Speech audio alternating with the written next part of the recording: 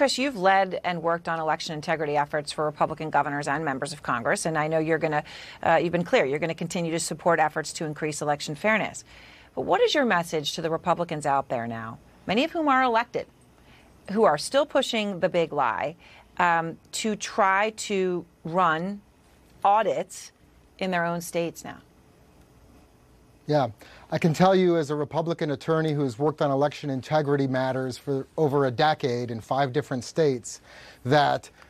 our nominee lost the 2020 election, and every minute we spend trying to relitigate that election, number one, it undermines confidence in our democracy and in our representative government. But 2, it's a minute that we don't spend talking about the issues that are going to motivate voters in the 2022 election. So the more we talk about this, our audit here in Arizona may be popular within the Republican Party, but multiple polls have shown that it's anathema to general election voters. And so every minute we're talking about this, every minute we waste trying to relitigate an election that we lost is a minute we don't spend trying to win over voters that are up for grabs in the